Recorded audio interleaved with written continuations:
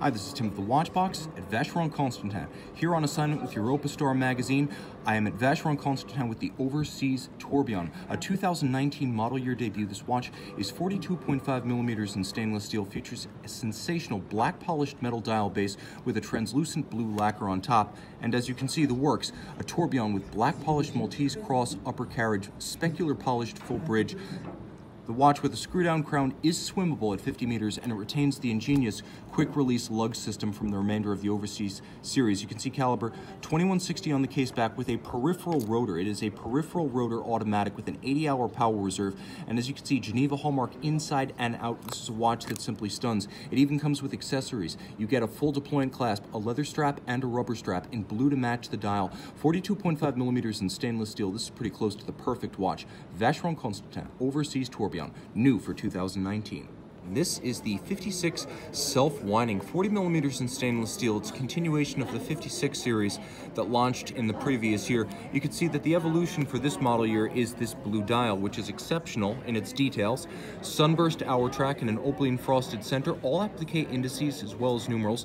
The timepiece features a handsome box section sapphire as well as a nicely tucked semi-teardrop lug profile. The lugs are strong with this one. You can see the outer faces, the points at the corners, referencing the 1956 reference 6073. Turn it all over, you can see automatic Swiss caliber twin mainspring barrels.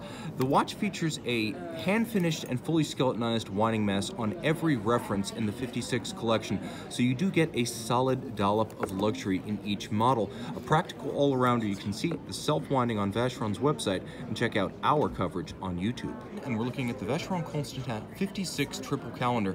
40 millimeters, you can see this watch is an excellent value, comprising a manufacturer caliber with extraordinary skeletonized and hand-finished solid gold winding mass, Geneva hallmark caliber, Geneva hallmark case, and then the main event on the dial side featuring a sunburst as well as opaline blue finish. You can see the center, let's get close here, is actually an opaline frosted style finish. And then there's a directional sunburst outboard comprising the hour track.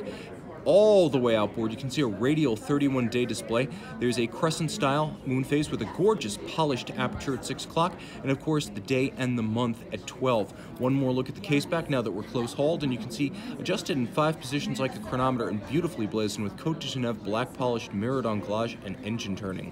You can see that this is the Patrimony Day-Date, a timepiece with a sensational sunburst blue dial with a rose gold case.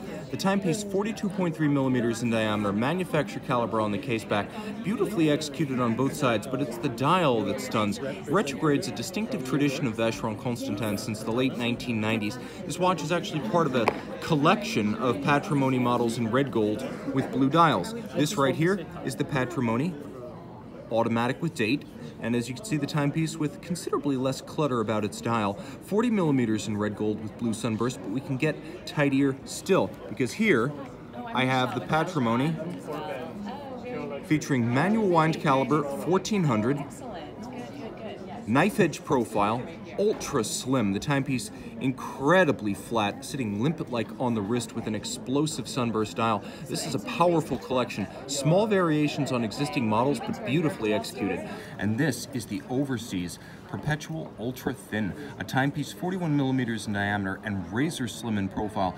New for this year is a sensational sunburst blue dial. It's actually a combination of a black polished dial base and a translucent lacquer on top. The dial with phenomenal balance as well as depth. In a case 41 millimeters in diameter, but ultra slim at under 9 millimeters thick. The watch featuring an automatic based on Vacheron Constantin's legendary 1120, of course based on the SIHH 920 from 1967. It is an ultra slim movement with an annular balance and a 22-karat hand-engraved compass rose mass. You can see it still retains the quick-release lugs from the standard Overseas collection.